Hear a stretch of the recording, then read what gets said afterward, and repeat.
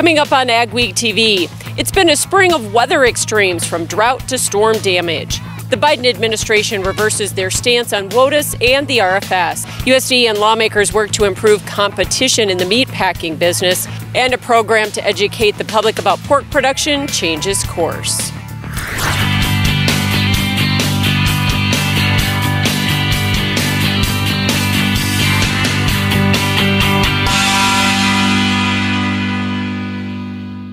Welcome to AgweekTV. I'm Michelle Rook. This week's show comes to you from the Sandhills Ranch Expo in Bassett, Nebraska. We're glad to be back after a year off due to COVID. This is the largest ranch-oriented trade show in the country and features state-of-the-art products and services for the ranch community, from cattle handling equipment to haying products. Plus, it's managed by volunteers, so the proceeds can be given to local community organizations. In news, the Biden administration plans to revise the definition of waters of the United States under the Clean Water Act. EPA and the Corps concluded the Trump administration's Navigable Waters Protection Rule is causing significant environmental degradation and reducing clean water protections, particularly in arid states. Farm Bureau led the fight against the Obama-era WOTUS rule, as their definition of navigable waters and ephemeral streams put almost every foot of land under federal jurisdiction at a cost to farmers. Scott Vanderwall says they're prepared to go to battle again. And we think we've got a real good middle-of-the-road rule that's both good for the environment, the water, the air, and everything, and it also allows us to operate and use some common sense. So we'd really hate to change it. Last Wednesday, the Justice Department filed a motion in a case in Massachusetts requesting remand of the rule without vacating it. That sets in motion a process to replace the Trump-era rule and reconsider the existing definition. New rulemaking will be underway soon. The administration is also reportedly considering ways to provide relief to U.S. oil refiners from the renewable fuel standard. Biden is getting pressure from labor unions and U.S. senators, including from his home state of Delaware. The RFS requires them to blend billions of gallons of biofuels into their fuel annually or buy credits or RINs from those that do. RINs were recently at their highest level in the program's 13-year history, and refiners say that threatens to bankrupt them. Biofuels and farm groups are expressing frustration with the administration's 180 and say it runs counterintuitive to the push for climate change policy. Since the RFS might cause them to go up a little bit because of short supply of some of our renewable fuels, it comes into politics, and how do we not lose votes over what is right? The small refinery exemptions granted over the last few years have already caused significant damage to the biofuels business. Meanwhile, USDA released COVID relief for the ethanol industry this week. They announced more details surrounding the Pandemic Assistance for Producers initiative. $700 million is designated for biofuels producers and is planned for implementation within 60 days. Some producers have received badly needed rain, while others continue to struggle with extreme drought. We take a look around the region in this week's Ag Week cover story. Stutzman County Extension Agent Alicia Harstead says in east central North Dakota, problems started with dry conditions last fall and winter. Then spring brought drought, a late freeze, heavy rain, strong winds, and even hail for some. Many growers had to replant soybeans, and some south of Jamestown are even looking at a third planting. The disappointing part is how the spring started. It looked like we're going to have setting up for a really good crop. I think it just kind of depends to what crop you're talking about, and then also what kind of emergence they had. Jared Hagert farms in northeast North Dakota. He's had some rains this season, so he's in better shape than many, and his farming practices have spared him some of the damage from this season's high winds. We've converted a lot to no-till, minimum till, so we were fortunate that way that the stands weren't impacted as much. They still got wind whipped and still had to live through it with everybody else. And some of the spots that didn't have cover were blowing. You can read more in the next Ag Week magazine or at agweek.com. Livestock auction barns have seen increased cattle numbers in recent weeks with the continuing drought. North central North Dakota has had some of the region's worst conditions. Michael Pates visited with a producer there who fears he may have to liquidate some of his herd if they don't get relief soon. In our pastures, low spots are green, high spots, they look like a summer fallow field. They're just brown, and it's not a pretty sight. Kevin and Carol Friddle were a young married couple just getting started with their family farming the last time they saw conditions this dry. You know, in '88, we had enough moisture to get our crop started. It just didn't do anything after that. But this year, we can't even get our crop started. It's just so dry, we can't even get it to come out of the ground. The Friddles have a commercial Angus Simmental cow-calf herd of about 170 cows. They usually keep cows into the fall and background feed them for marketing in February or March, but this year they were critically short on hay, and buying feed may be prohibitively expensive. The dryness, the worrying about fires and the crops and the cattle, and I mean, it's worrisome. They also raise canola, pinto beans, soybeans, and wheat on about 1,800 acres. Worst case scenario, we're going to have a half a crop, a partial crop, and it'll be just enough to where we won't be able to collect crop insurance. I mean, that'll be just a wreck. Kevin says even regular rains might not help much at this point, but he hopes it doesn't mean he has to make a major change to his operation. I want to keep my animals, but I don't know if I can or should. In Knox, North Dakota, this is Mikkel Pates for Ag Week. This past week, he sold 30 of his oldest cows. USDA is releasing over $1 billion in payments to qualified producers who suffered losses from 2018 and 2019 natural disasters. Payments will go to approved applications for the Quality Loss Adjustment Program and those who have already received payments through the Wildfire and Hurricane Indemnity or WIP Plus program. The program opened in June and farmers can apply at their local FSA office. Coming up on Ag Week TV, some North Dakota farmers could have a new revenue opportunity.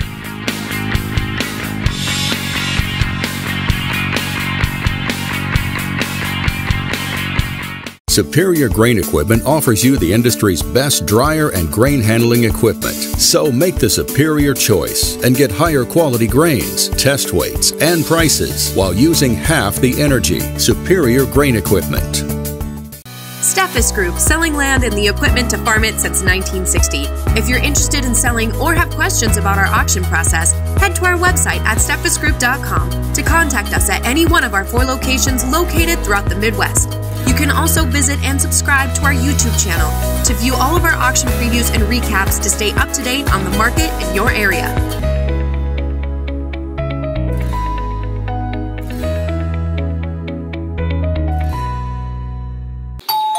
Hi, neighbor! I know you didn't ask me to, but I grabbed your mail for you while you were out of town. This one was marked urgent, so I opened it for you. It's your bank statement. Are all those charges right? I highlighted the bottom of page 3 where you can sign up for e-statements. This isn't my mail.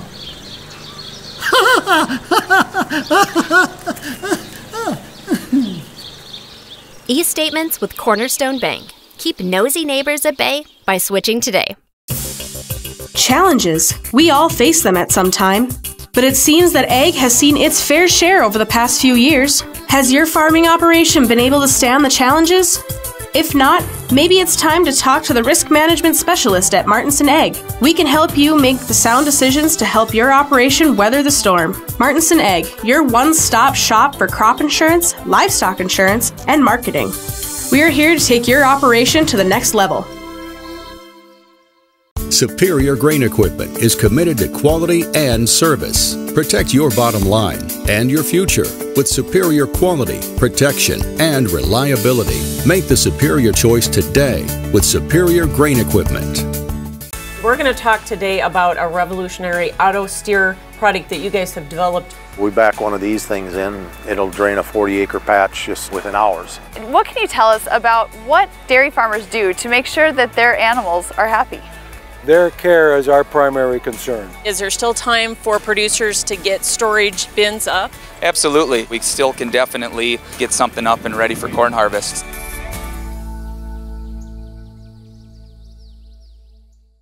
The implementation of a carbon market may mean a new revenue stream for growers and producers. At an ag roundtable with farm group leaders this week, North Dakota Governor Doug Burgum said a carbon market could allow farmers to get paid for what they're already doing. How it would work is the grower would be paid for practices like absorbing and storing carbon in the ground. In turn, that becomes a carbon offset for another company or a person emitting carbon somewhere else. There's a whole industry that's going to be created around CO2, and in North Dakota we can play in a very important role because we've got the geology to store it, we've got the resources to utilize it. Through this opportunity, Burgum says North Dakota could be carbon neutral by 2030. The Senate Ag Committee called for hearings to address the anti-competitive practices in the meatpacking industry. At the same time, several farm state lawmakers introduced the Meatpacking Special Investigator Act. It would create the Office of the Special Investigator for Competition Matters within USDA's Packers and Stockyards Division and provide the tools needed to step up enforcement of the Packers and Stockyards Act. The division would have subpoena power and coordinate with DOJ and the Federal Trade Commission. USDA also announced it will begin work on 3 proposed rules to put teeth in the PNS Act. One provides clarity to strengthen enforcement of unfair and deceptive practices. Another proposes a new poultry grower tournament system rule. And a final rule clarifies that parties don't need to demonstrate harm to competition to bring action. A new pork processing plant is coming to South Dakota. Holstone Farms plans to build a more than $500 million facility in Sioux Falls. The company is owned by 200 pork producers in the region. They purchased 170 acres in northeast Sioux Falls near Benson Road and Interstate 229. The facility would open in 2025 and initially employ more than 1,100 people. Holstone began in 2016 as a vision of Pipestone and led to acquiring the Hormel plant in Fremont, Nebraska.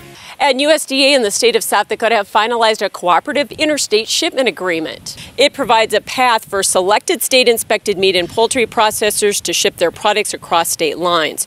Under the CIS agreement, the state may inspect meat in selected establishments for shipment throughout the U.S. Ahead on AgweekTV, a Fargo lab is using DNA in the fight against noxious weeds. And later, after a hiatus due to the pandemic, June Dairy Month farm tours are resuming.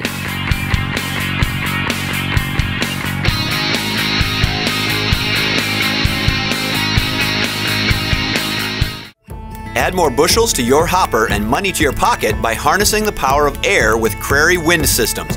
Whether your beans are chest high or barely off the ground, Prairie offers 2 solutions that add a constant stream of high-velocity air to quickly feed crop back to the auger, eliminating bunching, reducing shatter loss, and increasing your ground speed.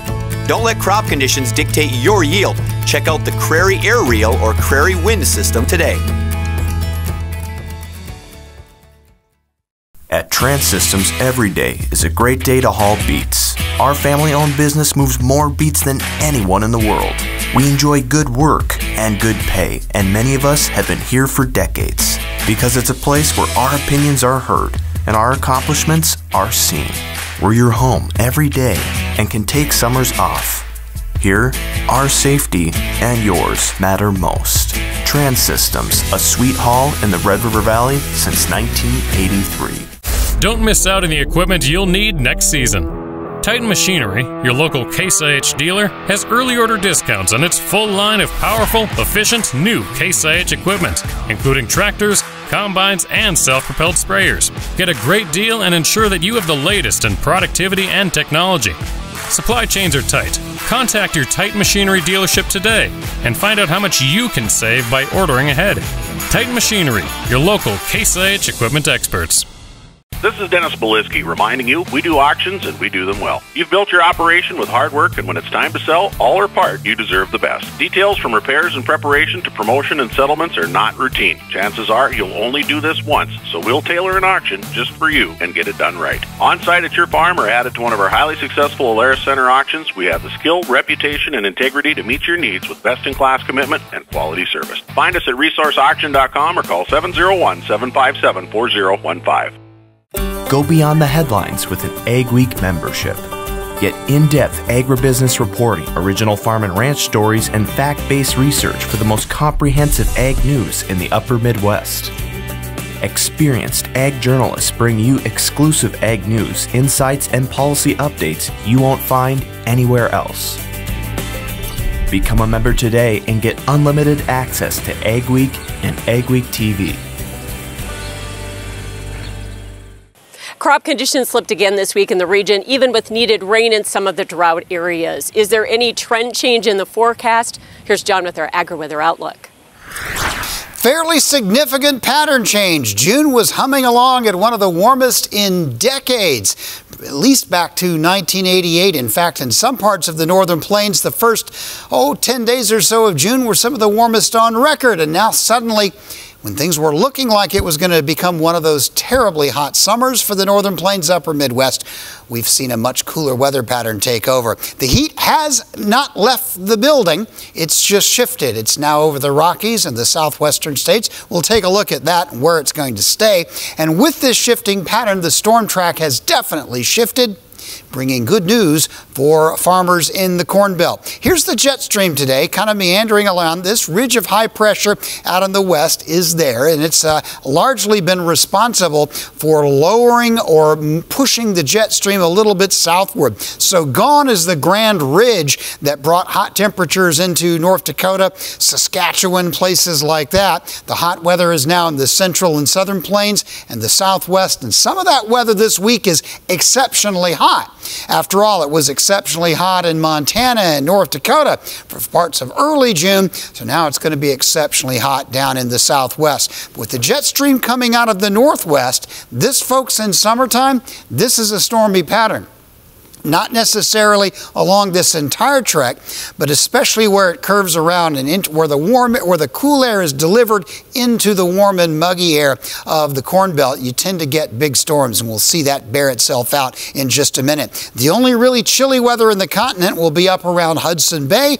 That won't be all that bad, but there will be plenty of cool weather in that region. The southern Rockies, the southwest, the deserts of the southwest, they're going to bake. The southeast will gradually start heating up finally this summer, but most of the Corn Belt and Midwest will just be seasonally warm, sort of average temperatures, no scorchers. The scorchers will come up briefly from time to time into the central plains, but it'll be mostly focused in the southwest. In western Canada, the Canadian Rockies will be much warmer than average underneath this pattern. As we slip toward the end of the month of June and into the first few days of July, I think the pattern just gets reinforced. There'll be some fairly cool weather dipping down into North Dakota and the Great Lakes as the cool weather drops down from Hudson Bay. The hot stays south and southwest. So as the cold air drops down into the northern plains and Midwest where it meets that muggy air, we're going to get a lot of storms through the traditional Corn Belt,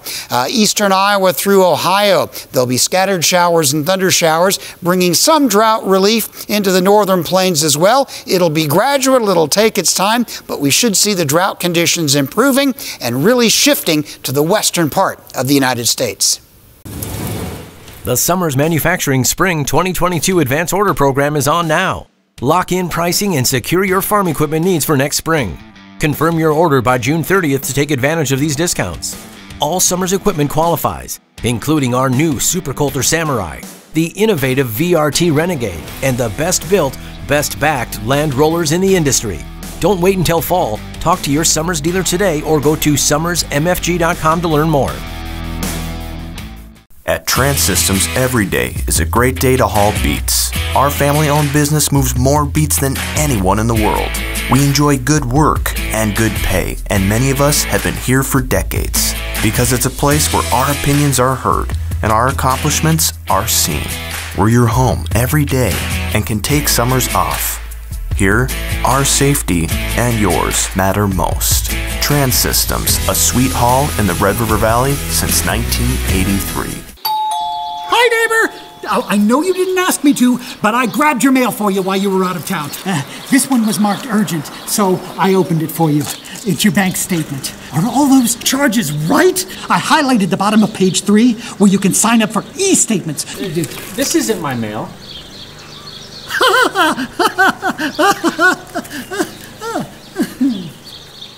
E-statements with Cornerstone Bank. Keep nosy neighbors at bay by switching today. The future of your farm depends on storage, and no one does storage solutions better than Gateway Building Systems. Gateway Building Systems is the #1 Brock bin dealer in the U.S., is locally owned and provides turnkey convenience with factory direct product, complete design services, and in-house construction. Gateway Building Systems will provide you with Brock solid bins, grain dryers, millwright services, lags, towers, and conveyors. Take advantage of discounts on our Brock solid bins. For more information, go online to gatewaybuilding.com. Ag Week brings you timely agriculture news from field to fork in digital, print, and television. Fresh every week, join me, Mike Speaker, from the Ag Week editorial team for a deeper dive into farm and ranch stories with personalities from the world of agriculture. If you are involved in farming, ranching, or agribusiness, the Ag Week podcast is the show for you.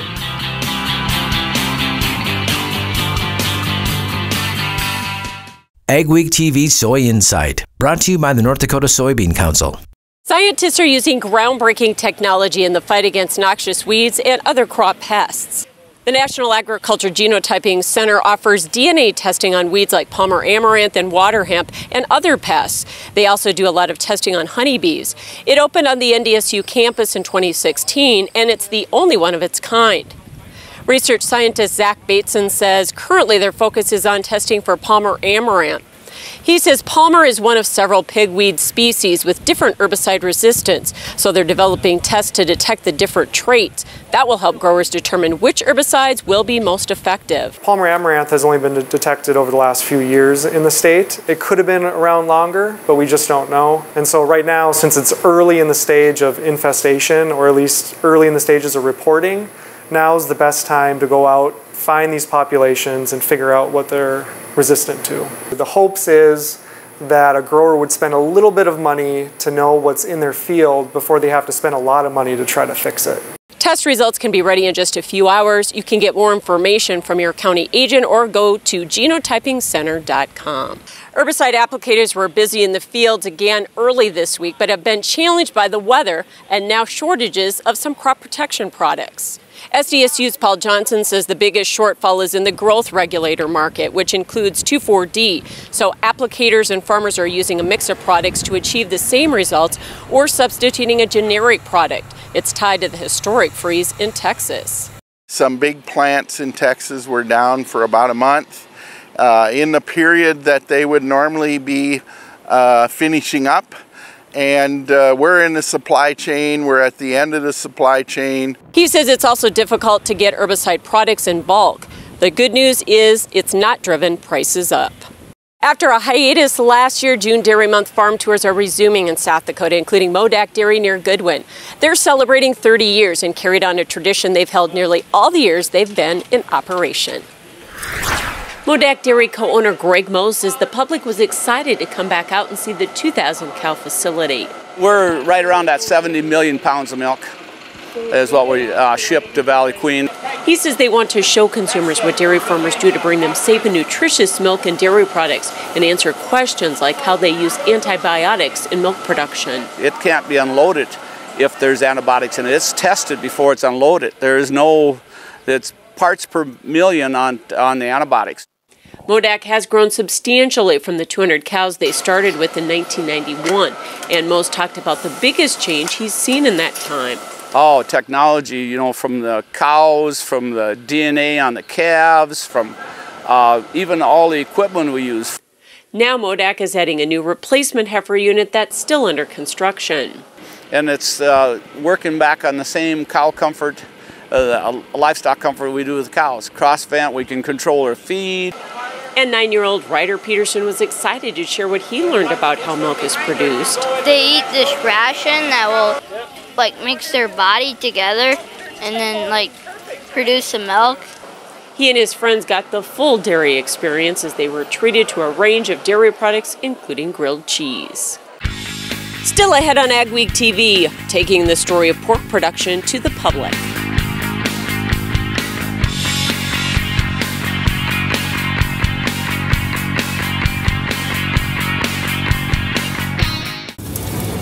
The Summers Manufacturing Spring 2022 Advance Order Program is on now. Lock in pricing and secure your farm equipment needs for next spring. Confirm your order by June 30th to take advantage of these discounts.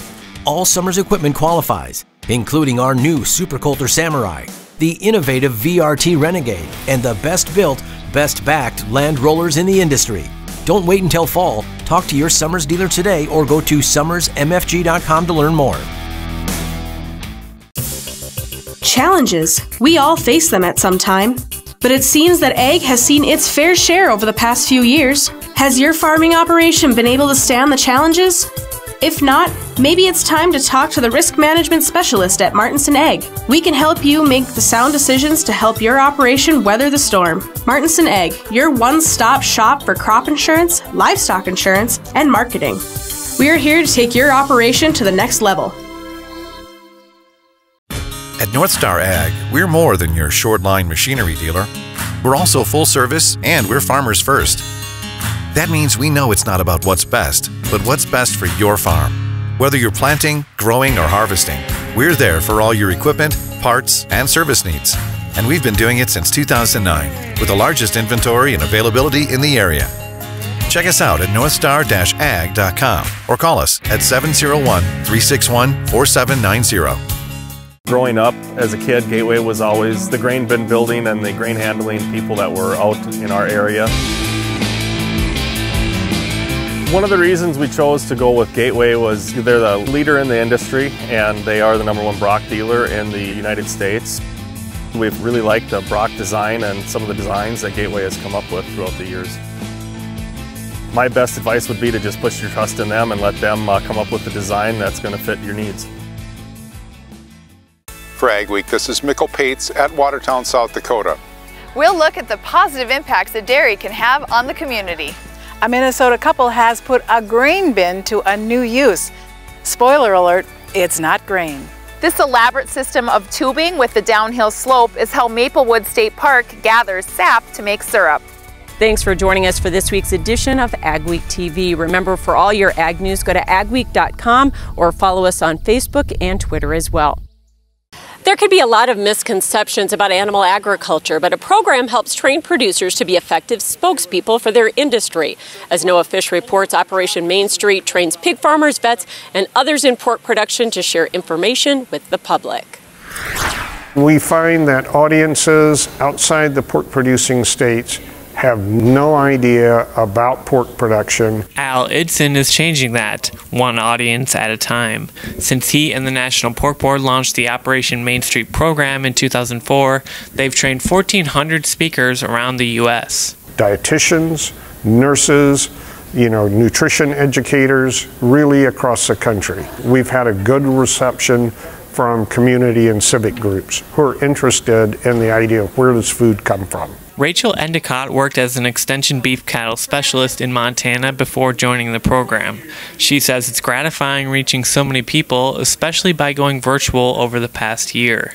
We've now evolved to the ability to have a virtual barn tour at South Dakota State University, as well as have both our speakers and our audiences be virtual, so we can kind of take it anywhere across the U.S. and beyond. Idson says they're happy to spread the story of pork production. Just telling what the industry is doing right, helping explain the basics and the importance of keeping animals healthy and antibiotic usage, and make it in a straightforward, common sense way where anybody could understand. In Des Moines, Iowa, this is Noah Fish for Ag Week. Thanks for watching this week's edition of Ag Week TV. Remember, for all your ag news, go to agweek.com or follow us on Facebook, Twitter, and Instagram. Have yourself a great and safe week.